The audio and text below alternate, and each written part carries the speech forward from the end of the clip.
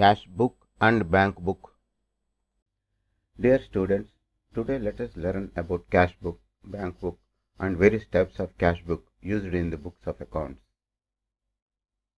and also how to record cash and bank transactions with the help of an illustration. Cash book and bank book. The object of cash book is to keep a record of all receipts and payments of money. Similarly, bank book is to keep a record of all receipts and payments made through bank accounts of the trader. Advantages of cash book and bank book. The advantage of entering all cash transactions in a separate book need hardly be stated. It is a matter of common knowledge that all business dealings ultimately resolve themselves into cash or bank transactions, and as a result, records of cash and bank dealings in any business must naturally be numerous. Now, if every cash transaction were recorded in the journal, an enormous amount of unnecessary work would be entailed in debiting or crediting cash account every time cash is received or paid. It is by this device of passing cash transactions through the cash book that the work of posting every item of receipt or payment of cash individually to cash account in the ledger is avoided, and the advantage thus arising from the use of cash book is far greater than that appertaining to the subdivisions of the journal into the purchases, sales and return books.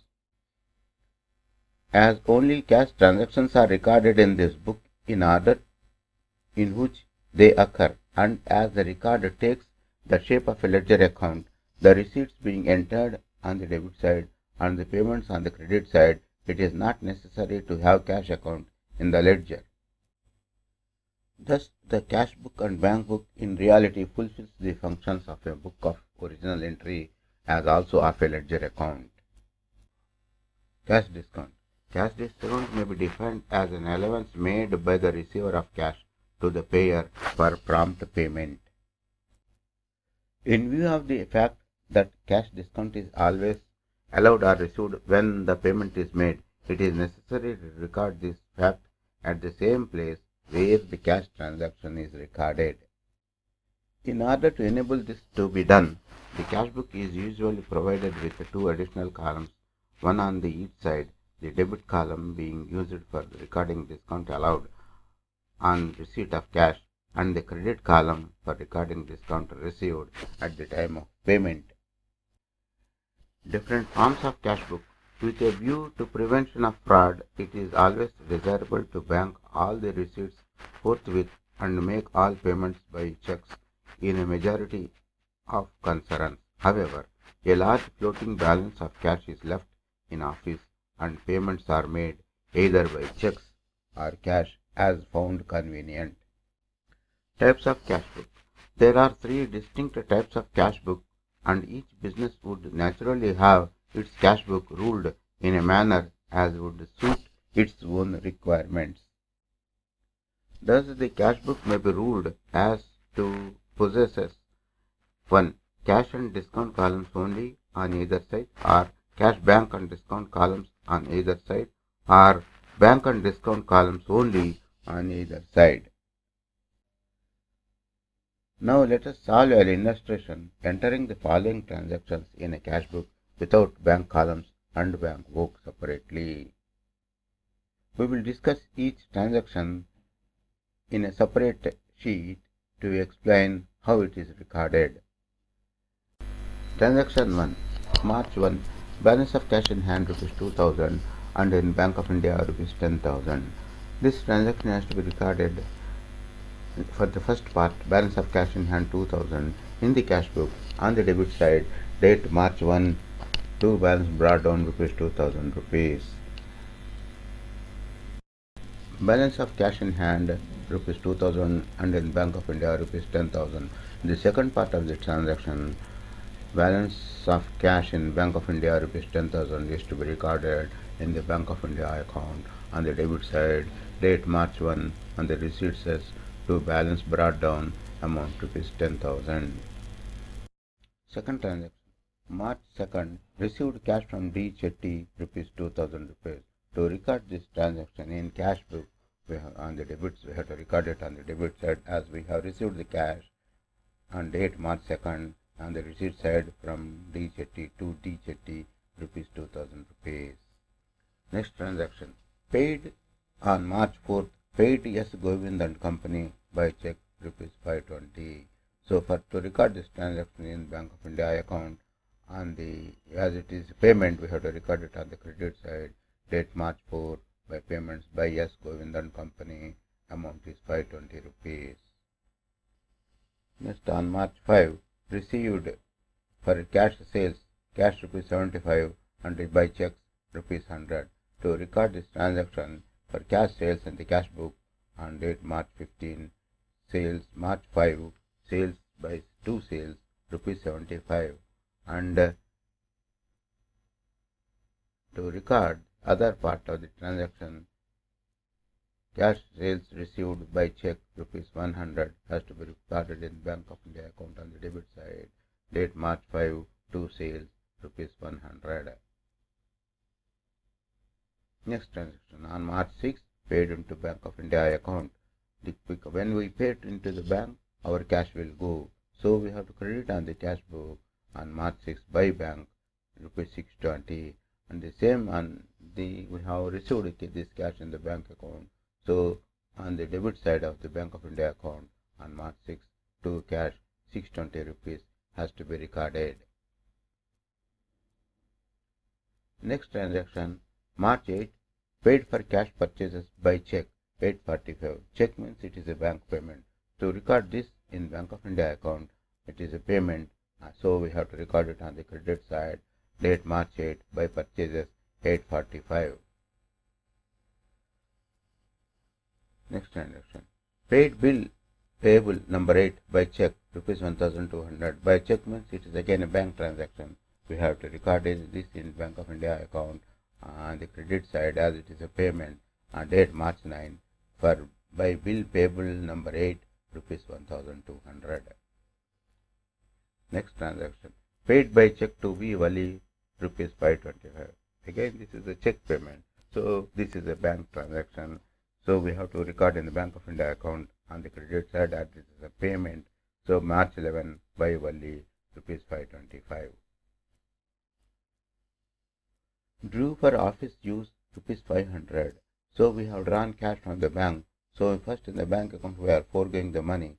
So on the credit side, March 12 by cash rupees 500. So we are receiving the cash. So in the cash book we have to receipt on the debit side, record it on the debit side, March 12 by bank, to bank rupees 500.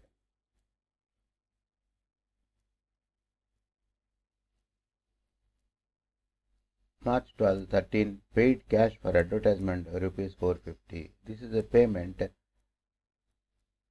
in cash. So on the cash book, we have to record it on the credit side, March 13 by advertisement rupees 450. March 16, paid cash for electricity charges rupees 420. Again, this is a cash payment. So we have to record it on the credit side of the cash book. On date side, March 16, for payments by electricity charges rupees 420. March 17, drew a check of rupees 2000 for personal use. So when it is drawn through check, that means our bank balance will reduce. So we have to record it in Bank of India account on the credit side, March 17 by drawing 2000 rupees. March 19, paid February salaries to staff by check. This is rupees 1500. Again, this is a check payment. So we have to record in Bank of India account on the credit side, March 19 by salaries 1500. Paid by check for office safe rupees 275. Again, this is a bank payment. So we have to record it on the credit side of the Bank of India account on March 21 by office safe rupees 275. Received from C. Parekh and Company rupees 875.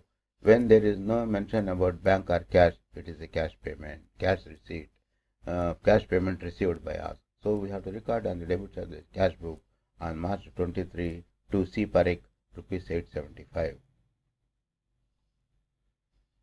March 25 paid into Bank of India 1000. That means we have cash and our cash will reduce.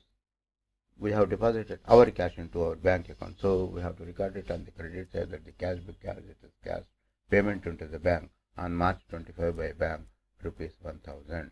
So on the contrary, we receive this amount in our bank account.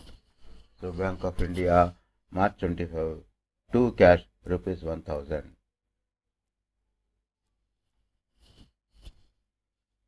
March 26 paid cash for freight rupees 55. That means we have foregone our cash by 55 towards payment of freight. So we have to record it on the cash book credit side. March 26 by freight rupees 55. March 29 paid rent for February by check 175.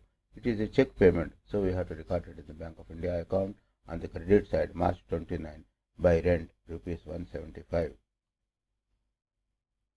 March 31 received a check for rupees 460 from Samuel and Company. So this is a bank payment. We have to record it in the bank account on the debit side, as we have received a check from Samuel. March 31 Samuel and Company rupees 460.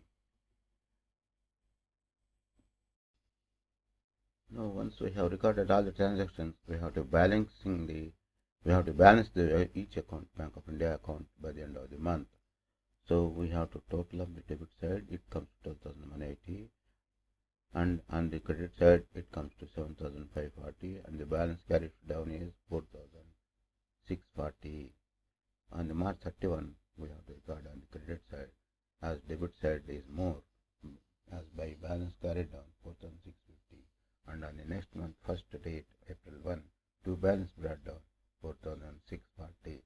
Total debits rupees 12,180 plus total credits rupees 7,540, and the balance carried down is 4,640. Similarly, you have to balance cash book also. The total debits 5,450 plus total credits 2,545, and the balance carried down is rupees 2,905. This we have to record it on the credit side, as total debits. The figure of total debits is more. On March 31 by balance carried down 2,905, and we have to carry down this to April 1st as to balance brought down 2,905. Dear students, this is how we record the transactions related to cash in bank in cash book and bank book respectively.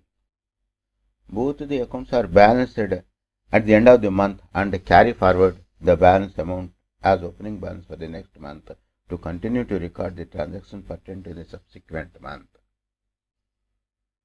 This is a matter of routine as far as cash and bank transactions are concerned. In the next lecture, we will discuss about triple column cash book, that means cash book with cash, bank and discount columns.